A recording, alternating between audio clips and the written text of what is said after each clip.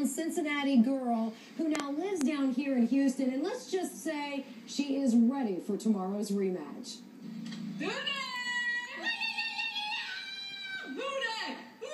Erin Doctor moved from Anderson Township to Houston 4 years ago, but that has not tamed her passion for her hometown team at all.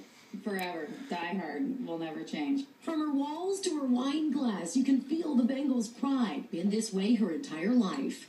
It's painful. It's very painful at times. It's excruciating, actually, but yeah, you can't stop. That's the bandwagon people. Erin says it's her passion for football that made her husband fall in love with her.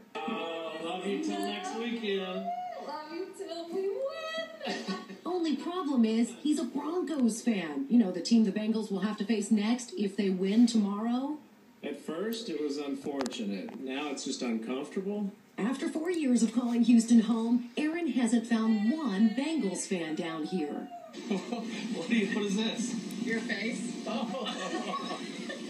Her neighbor won Best Texas Tailgate last year. The same thing's going to happen like last year, and you're going to go home and your playoff run again in Houston. Yeah, there's not a lot of Bengals love down in Texas for this Cincinnati girl. Who's going to win? Hooray! Bengals! There you go. But she's not afraid, just ready for revenge and a rivalry in her own home next week. One game at a time, though. We got to beat the Texans. She was so much fun today. Now, so far, Erin and her husband do not have tickets to tomorrow's game. They're running around $200 for first level, but I have a feeling she's going to be getting that ticket sometime tonight, making sure she's in there tomorrow.